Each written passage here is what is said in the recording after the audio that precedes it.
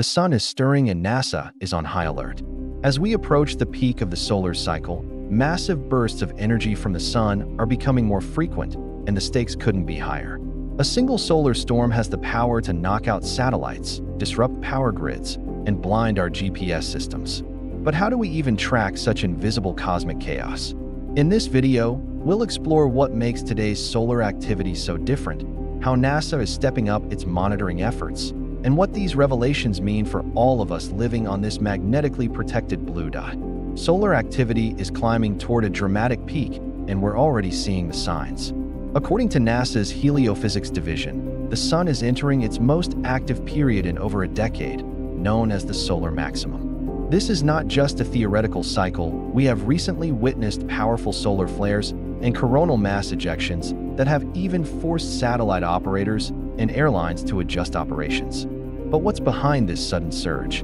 It all starts with magnetic fields.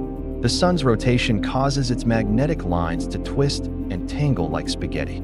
Eventually, these lines snap and reconnect, releasing vast amounts of energy. This process, called magnetic reconnection, is the engine behind solar flares and CMEs, giant plasma clouds ejected into space. While not every eruption hits Earth, the ones that do can stir up geomagnetic storms that mess with everything from navigation systems to power transformers. Just recently, the Parker Solar Probe picked up on unusually dense solar winds that matched predictive models of intensified reconnection events, a sign we re-in for more turbulence. NASA's latest solar forecasts suggest we're only beginning to feel the stormy effects. What's alarming isn't just the volume of solar events, it's the speed at which they're regrowing.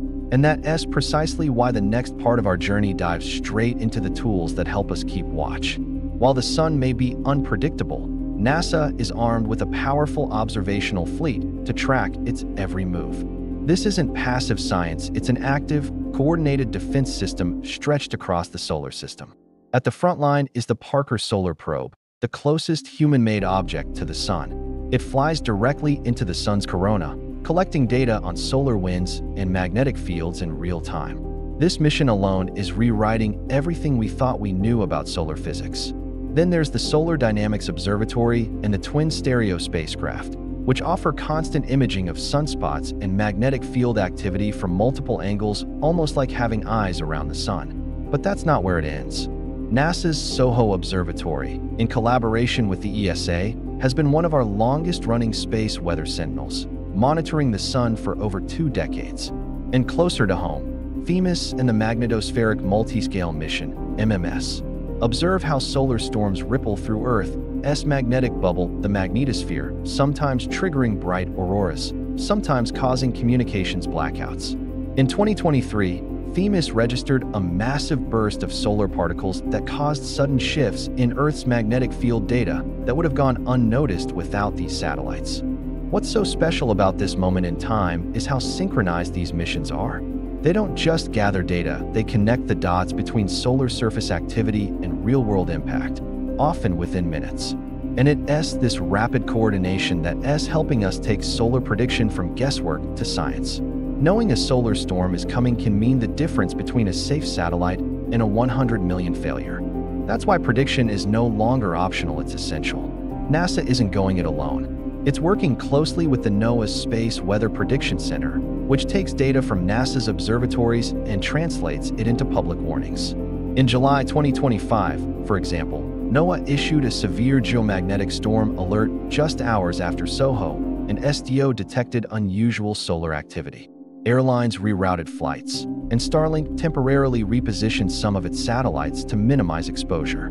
That alert wasn't a lucky guess, it was the result of years of collaborative modeling and observation. Behind the scenes, NASA is now experimenting with AI models that learn from historical solar data.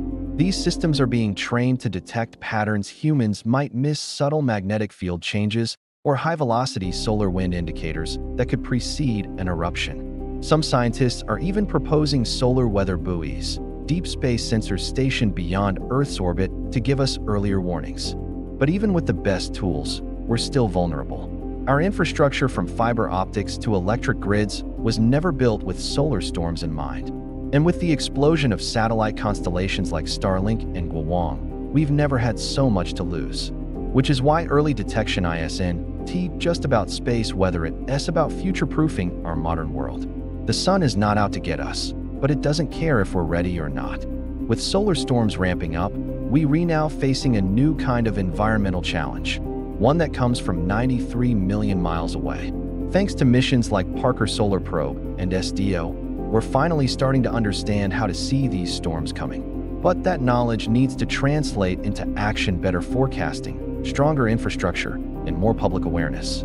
If we don't adapt, the next big solar storm won't just be a spectacle in the sky, it could be a real-world blackout. Thanks for watching. Don't forget to like, share, and subscribe. See you in the next one.